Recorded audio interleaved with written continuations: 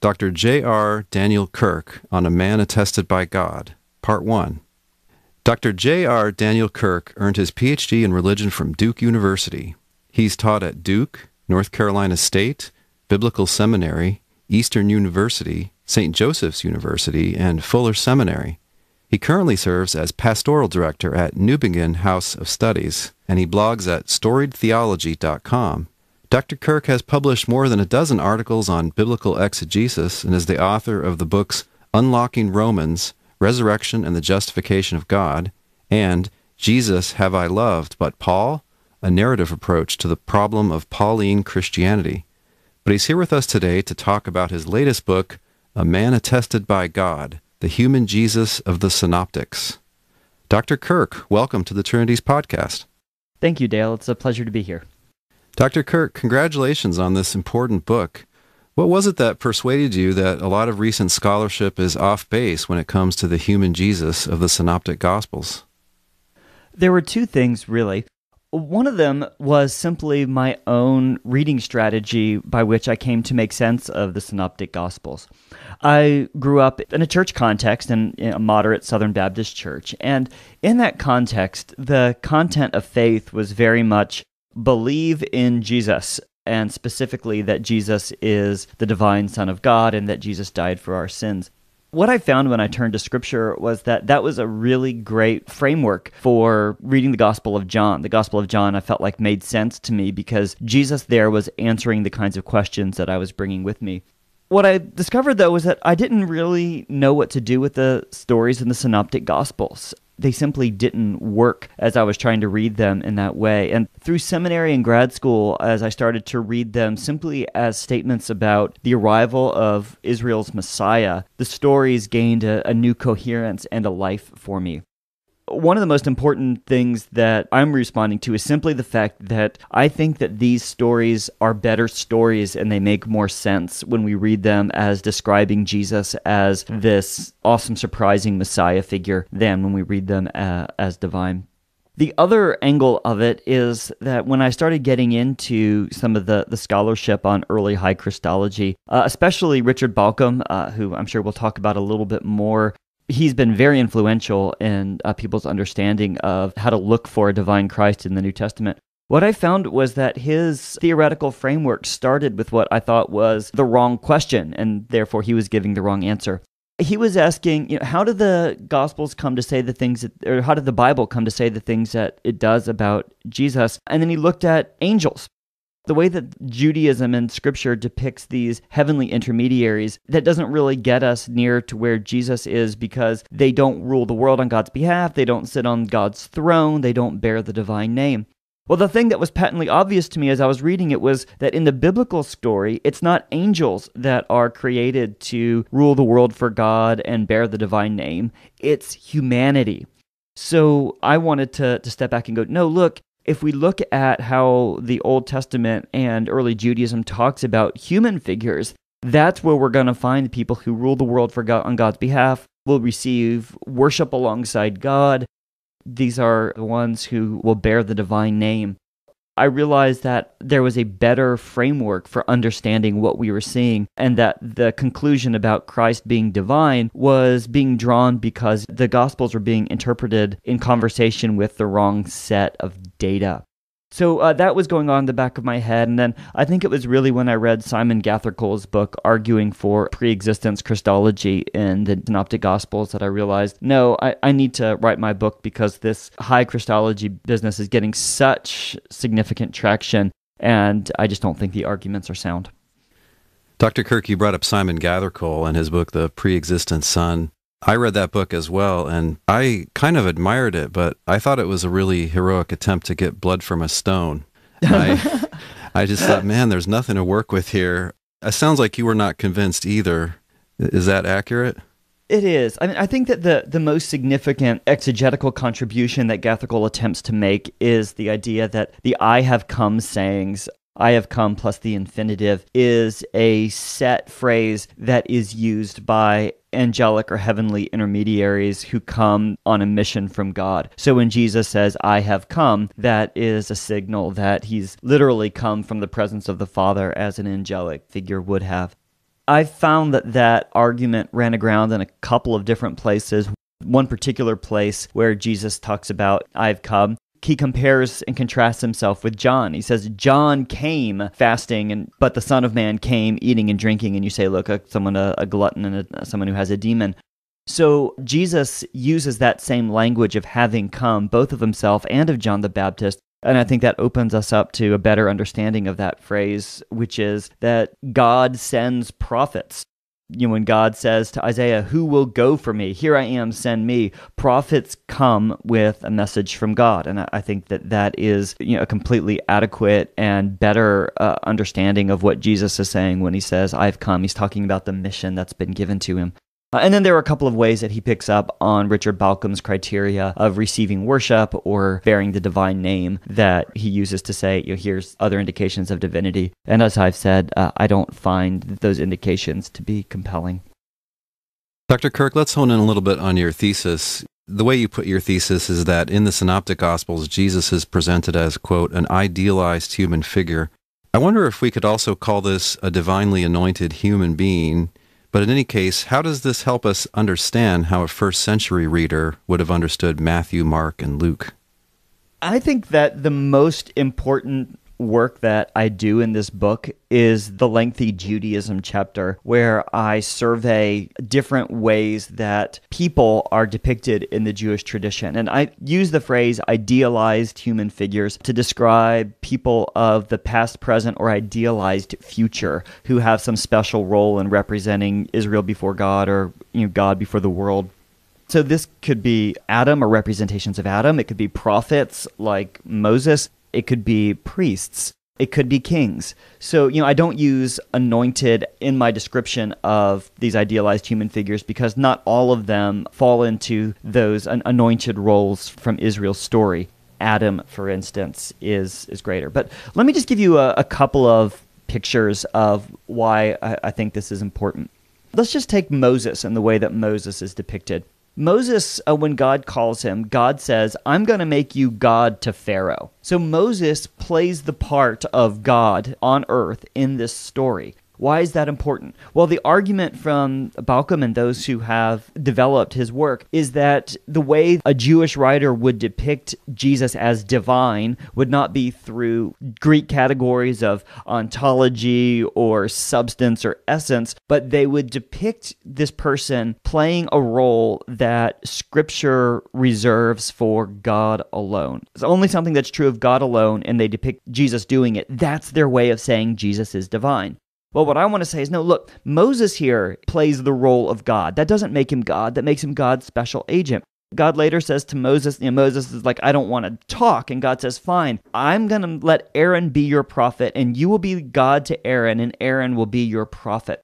So Moses stands in this place of God. When the Red Sea crossing happens, yes, God is the only one who has control over the wind and the seas, and it's Moses lifting up his staff and striking the water that causes the seas to part. As the story's told, it's this back and forth where both the actions of Moses and the actions of Yahweh together are enacting this great miracle. So that the upshot is that the people put their faith in God and in God's servant Moses. Both of them are the object of faith.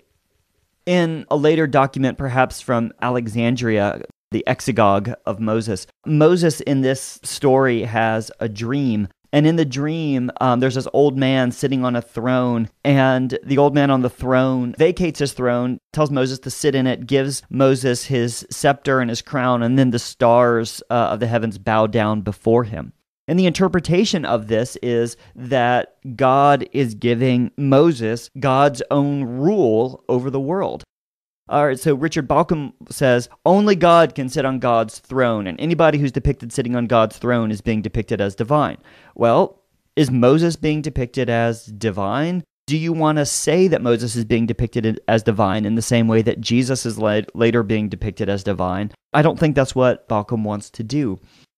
what we see is that there is this deep, deep reservoir in early Judaism of being able to describe Israel's own heroes as sharing in actions, ascriptions, or attributes of God that otherwise you would assume are reserved for God alone. Whether that's sharing in God's glory, whether that's bearing God's name, whether that's exercising God's own divine sovereignty over the earth. The upshot is that when we come to these stories, the Gospels, each in their own way, invite us to read the stories in conversation with the scriptures of Israel. And we have to assume that as Jewish people, they're part of a tradition of interpretation. The conversation I'm getting into is, what would a Jewish person mean by showing Jesus doing these things, bearing the divine name, having scripture that's originally about Yahweh applied to him? What would all of this mean? And what the Judaism section demonstrates is that everything that is said about Jesus in the Synoptic Gospels has been said about other glorified, idealized human figures in the story of Israel. So the upshot is that when we read these, we see these as stories about the Messiah, about a surprising Messiah, about a Messiah who surprises us because of the amount of authority that he bears from God. Yes, who surprises us because despite bearing all of this authority from God, he still has to die. And a Messiah who is throughout a distinct character from God. It gets the stories wrong, or at least it's a misreading of the stories as they're given for us to start probing into a divine identity per se for Jesus. When I initially encountered your phrase, idealized human figure, I reacted a little bit against the word idealized because it made me think that you meant sort of oversimplified or inaccurate. You know, if you talk about like an idealized biography of George Washington, maybe that doesn't quite properly represent him. But I guess hearing you explain it, you mean idealized more in the sense of sort of a uniquely, or at least extraordinarily and surprisingly exalted place that this person is supposed to play in God's plan, something like that? Yes, exactly. An extraordinarily exalted place they play in the plan, and an extraordinary depiction of how they do that. The perfection with which they do it, the divine glory that they bear or come into, the surprising authority that they have to rule the world for God in echo of Genesis 1. So yeah, that's what I'm getting at. Dr. Kirk, recently I listened to a podcast called The Mind Renewed. They were interviewing Dr. Michael Licona, and I enjoy some of his work. I think he's good in the areas that he has concentrated on. And he says the following regarding the gospel according to Mark, which I think encapsulates what's become a fairly widespread view recently. And I was wondering if we could get your response to it. When you look at the Gospel of Mark as a whole, contrary to what many skeptical scholars are saying, that Mark has the lowest Christology, Mark has the same Christology as the others. Once you recognize the biographical character of Mark's Gospel, it becomes rather easy to see. So it starts off by saying, hey, as Isaiah the prophet said, the voice of one crying in the wilderness, prepare the way of the Lord, make straight the paths of our God. Who's that applying to? Well, it's not Jesus who's the voice of one crying in the wilderness. It's John the Baptist that's talking about. And John the Baptist is preparing the way of the Lord. He's making straight the paths of God. Well, who's the Lord and God in this case? It's Jesus. So from the very get-go in chapter 1, it's pointing to the divinity of Jesus. You go to chapter 2, you've got Jesus who forgives the sins of a paralytic, gives him the ability to walk. And they say, hey, that's blasphemy. Only God can forgive sins. Yep. And you got the same kind of progression through many of the chapters, chapters 3, chapters 4, chapter 9, chapter 14, and so forth, where Jesus is seen and he does these things, walks on water, coming on the clouds of heaven. These are things that the Old Testament scriptures say only God can do. Mark is clearly presenting Jesus as divine. So within the biographical character of Mark, he's presenting the divine nature of Jesus. The argument that he's making has become a very common standard argument. I think that there is a hint of it, at least in Ricky Watts's book, Isaiah's New Exodus in Mark. And Richard Hayes has been promoting this reading of Mark 1 as well in his new book, Reading Backwards, that came out last year, and then Echoes of Scripture in the Gospels, which came out this year. So, yeah, it is a very common reading. I would say that it is a misreading of the introduction of Mark as well.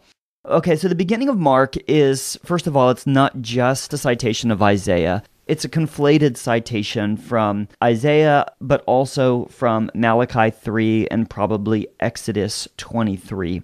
The interesting thing about that is that there are opportunities from those passages to make this a first-person reference to God arriving, and instead, the divine voice speaks in the first person about somebody else whose way is being prepared. So, to start, "Behold, I'm sending my messenger before your face who will prepare your way."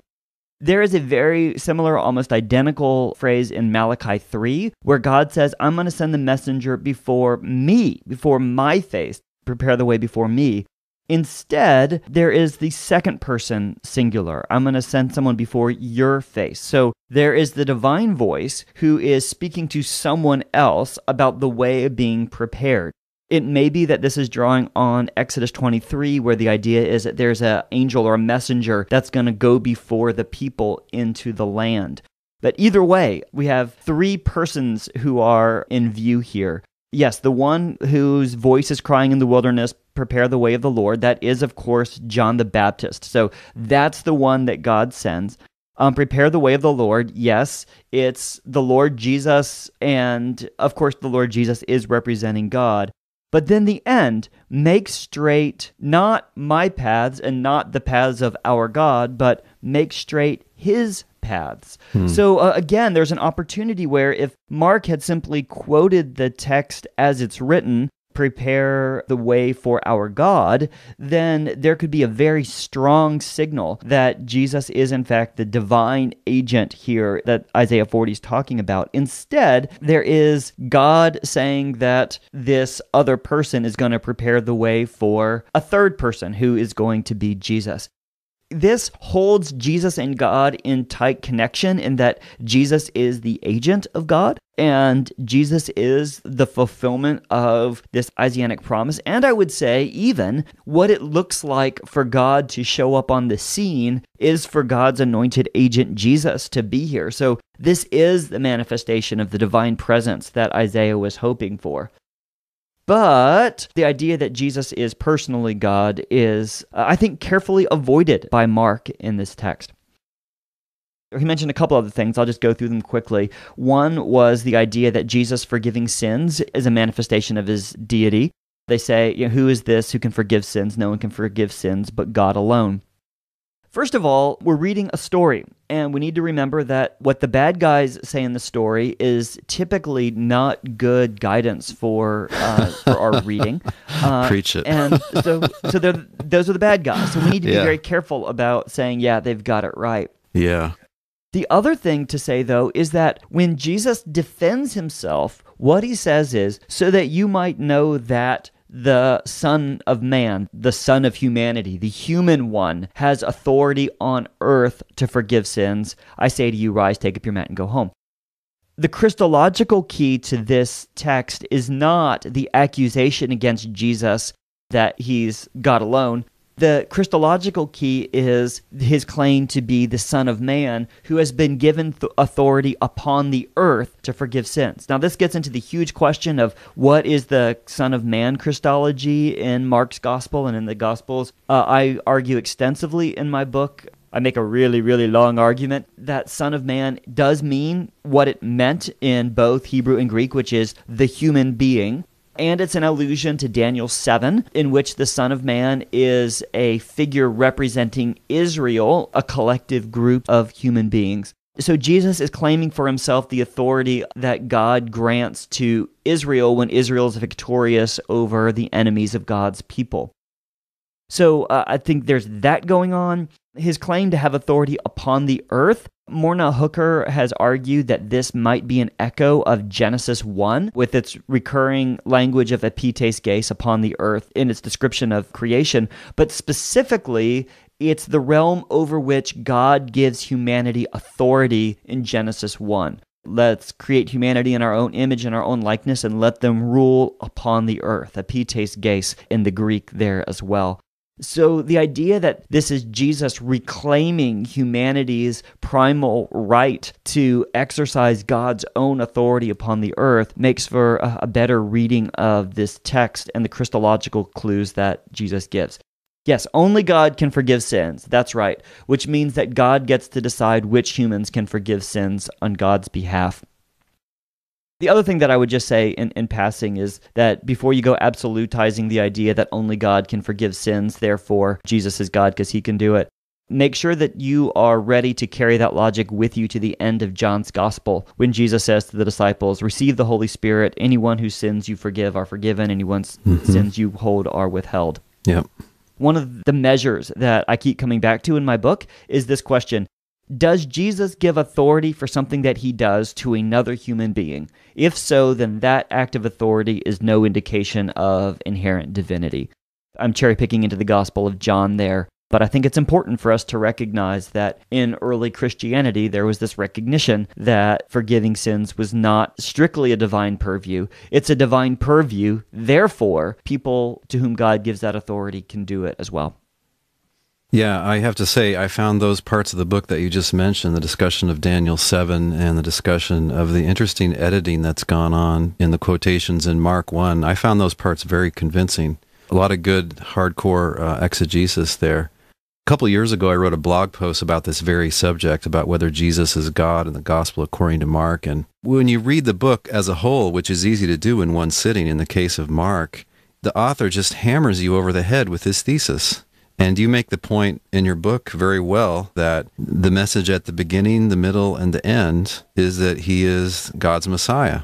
And in contrast, we're being offered this reading where it's almost like you need a secret decoder ring. The author, he tells you one thing, but what he really means is this other thing that he's constantly sort of throwing out these little hints. And there's something jarring about that. I mean, these books were read in Christian assemblies. You're not supposed to have to be a sophisticate to understand the message of them.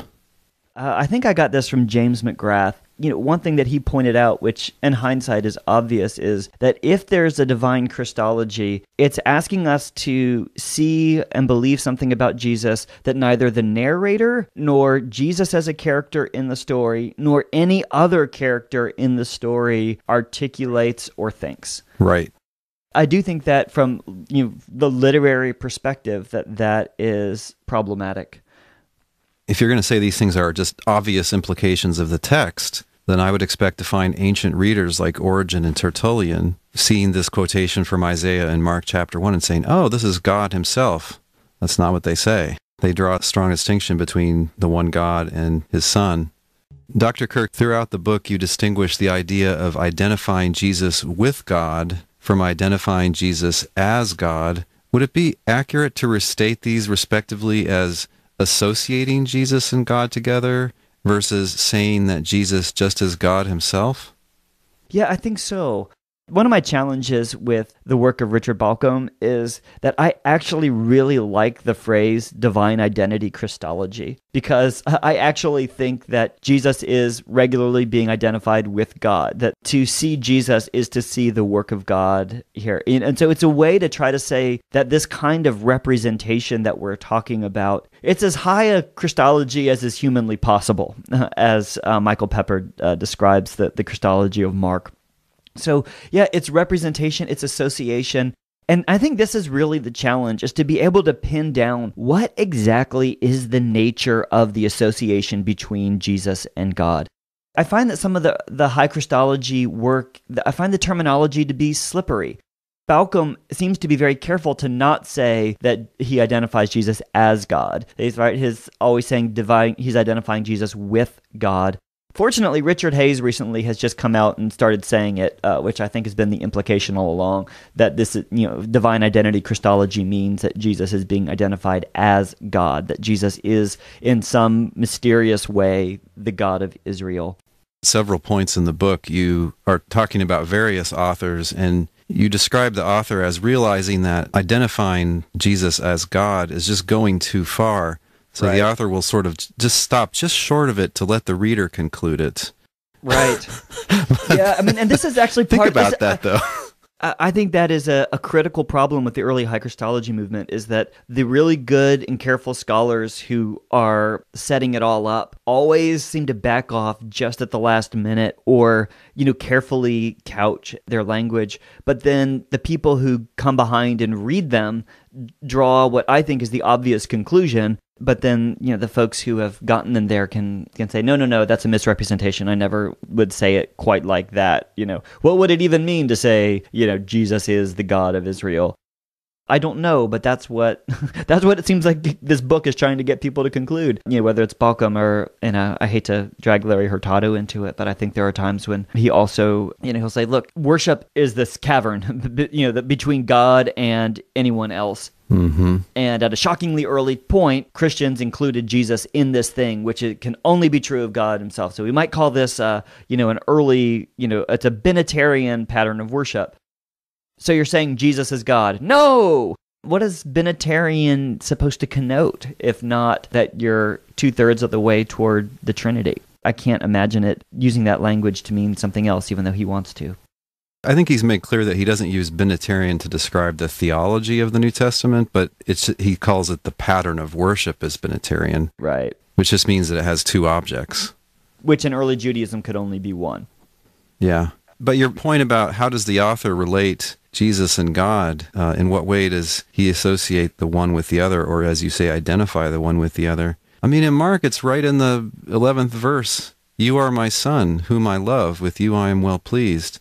And it's abundantly clear that he's a man. So he's somebody else. He's the Son of God. He's a real man. That's going pretty far. Yeah. I want to say also that to read this as Jesus being an idealized human figure, I think it does two things. One, as we've been talking about, I think it respects the story that Mark actually wrote. At the beginning, middle, and end, Jesus is identified as Son of God. I argue in my book that the baptism is simultaneously an anointing for Jesus to kingship and an anticipation of his coming death. I will leave you to go read the chapter and see how that plays out. In the middle, God's voice comes in again. This is my beloved son, listen to him, to the disciples who had just denied the idea that the Christ had to suffer and die. So there, again, I think the idea of sonship having to do with being the king, but also with the surprising bit that he's going to have to die. And then on the cross, right, he dies on the cross with the king of Israel thing over his head. And the centurion says, surely this man was a son of God. So you've got kingship and death at each of those places. And that, to me, is the core of the book. The other thing to say about it is that if you just accept the idea that Jesus is not divine in this telling of the Jesus story, or that that's not a concern of the gospel, then you don't have the problems that Christian theology has with the story. I'm thinking specifically about the garden, where Jesus is pleading for the cup to be taken away from him. But more pointedly, the cross, when Jesus cries out, my God, why have you forsaken me? Why have you abandoned me? However you parse the identity of Jesus in Matthew and in Mark, Jesus and God have to be separate enough characters for the Jesus who's hanging on the cross to be abandoned by the God he's served throughout the story. Now, there is a theology afoot, or a family of theologies, which this is discussed in theology, but also by Christian philosophers, that have separate characters that could have a relationship, could talk with one another. One could ask the other one to be excused from something terrible. But that's the social Trinitarian scheme. Basically, on that theology, there are three divine beings. Does that fit with Mark, in your view? It just seems overly sophisticated for the depiction of Jesus that we have, and Jesus and God that we have. I mean, I think it's a great way for Trinitarians to wrestle with these tensions between the Father and the Son in the text. But I think it's importing a theological category that's not native to it. Now, I'll also say this, that I am, generally speaking, a proponent of multiple readings of texts. I think that when Christians read the Old Testament, we should try to understand it as people in its original context would have heard it. And then I think we need to also then reread it in light of what we know and believe to be true about the life and teaching and death and resurrection of Jesus. And I think maybe we need to reread it again in light of just being 21st century people in different social locations. And so, I'm actually not opposed to doing multiple readings of the Gospels where we listen to them first as stories about Jesus as an idealized human being, and then we come back and say, yes, and we are also Trinitarians, and so we're going to enrich our reading in these ways. We're going to exploit ambiguities in some of these other ways, and we see an added layer of meaning that was not accessible to the first readers. So, I think that there is some profundity to that can be had in giving such readings of the text. I just think that we have to be honest that we are bringing what I might call a Trinitarian revisionism with us to the text and not simply reading off the page what Mark has encoded there for us to decode with our magic rings.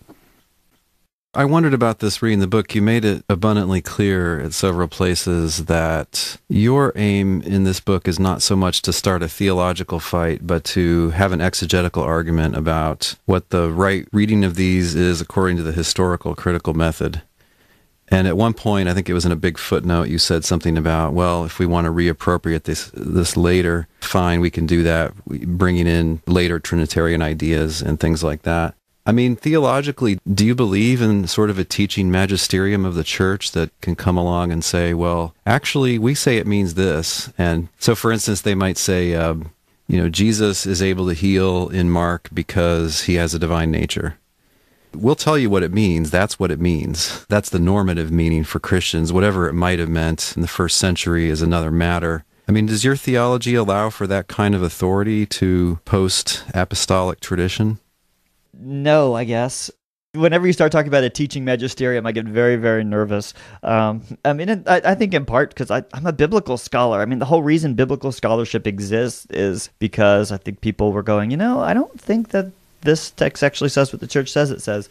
Actually, I guess that starts with the Reformation, doesn't it? I'm just deeply reformed in that way, where the idea that an official church office would come and say this is what it means is not something that I have a category for. I guess, and on that particular question, I would say, gosh, so Jesus can do that healing because he's divine. All right, so what about the prophets that came before him? What about Elijah and Elisha? What about Paul and Peter? Clearly, healing can be a derivative power as well. I would want to say, hey, let's first acknowledge that, yes, healing power means that the creator and restorer God is at work.